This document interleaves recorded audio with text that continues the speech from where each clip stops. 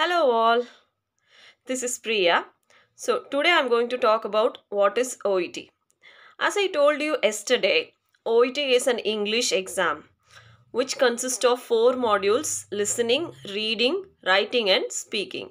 So when you take off the listening, what you're going to do in listening is you'll be hearing to a conversation between a doctor and a patient or some health professional and a patient. So you'll be given questions regarding that, and with that you have to pick up the correct answer what you listened, and you have to fill up the answer. So that's how listening will be. So reading. In reading module, you have to read something and understand it and answer the questions. And in case of writing, you have to write a letter or like a referral letter or transfer letter to the care where the patient is going to be in the future. Like whether the patient is going to be discharged from the hospital and going to the care home, you have to write a transfer letter according to that. So you'll be given a task and the details of the patient. So with that, using that, you have to write the letter to the authority. Okay, so in case of speaking, you will be given a role play. Role play is nothing but you'll be given about a patient, and if you are a nurse, so you'll be given a task to do in your side. So it will differ for each professional. If the candidate is a doctor, so they will be given a role play according to their profession. If the candidate is a pharmacist, so it will be given according to that. So it will slightly differ from each profession. So if you are a nurse, you will be given a task according to that.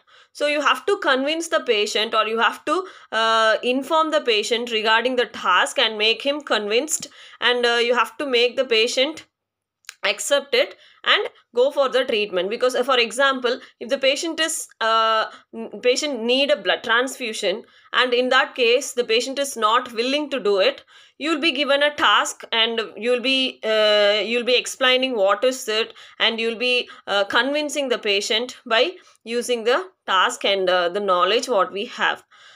So that is about speaking. So this is the outline of the listening, reading, writing and speaking to make you feel much more understandable. So I've given the sample questionnaire for listening, reading, writing and speaking in the description. So you can just go and check. So while hearing, it looks like it is slightly easier. Of course it is easier, but the only thing is you need more practice. Of course, practice makes a man perfect. So you can start practicing. There is lots and lots of materials in YouTube you could see. If you just go and type OET listening or OET reading in YouTube, you will get lots and lots of materials. So please do start practicing today.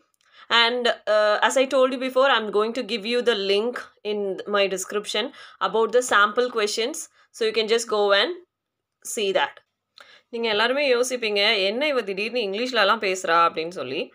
The thing is, so many friends suggested me that to put in English because I have a lot of friends from all over India. After coming here, I've met so many people, and what they suggesting me is so many doesn't know about what is it. If I am talking in my mother tongue, like which is Tamil, they may not understand. So that is the only reason I've just changed it. But அதுக்காக நான் வந்து full இங்கிலீஷில் தான் பேசி போர் அடிப்பேன்னு நீங்கள் expect பண்ண வேண்டாம்.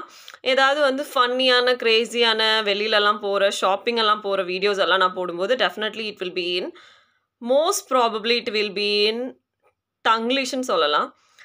So இன்றைக்கி வீடியோ நான் முடிச்சுக்கிறேன். I'll see you tomorrow in next video. தயவு செஞ்சு go and check the link in my description. It will be very useful for you, and you can just see what is there and the questions how it will be. So first startingல maybe உங்களுக்கு கொஞ்சம் புரியாமல் இருக்கலாம், but நீங்கள் ஒரு இதை நீங்கள் பண்ணி start பண்ணி ப்ராக்டிஸ் பண்ண ஆரம்பிக்கும் போது you will easily get it. So all the very best. யாராக இருந்தாலும், if you are willing to come to UK, just start your preparation. So all the best. See you tomorrow in my next video. Bye.